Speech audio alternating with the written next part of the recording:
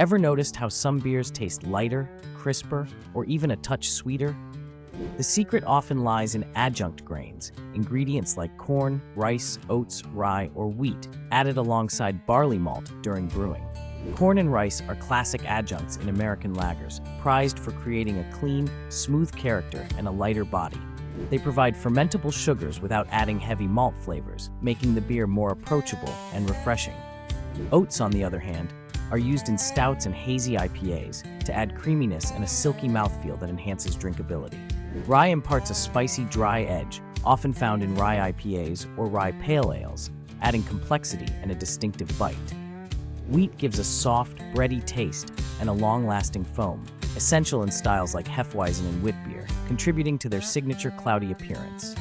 Brewers choose adjuncts not just for flavor, but to influence body, head retention, mouthfeel, and even color. These choices shape classic styles and inspire new ones, allowing brewers to experiment and innovate. The next time you sip a beer, notice its texture and taste. Adjuncts might be the subtle stars behind your favorite brew.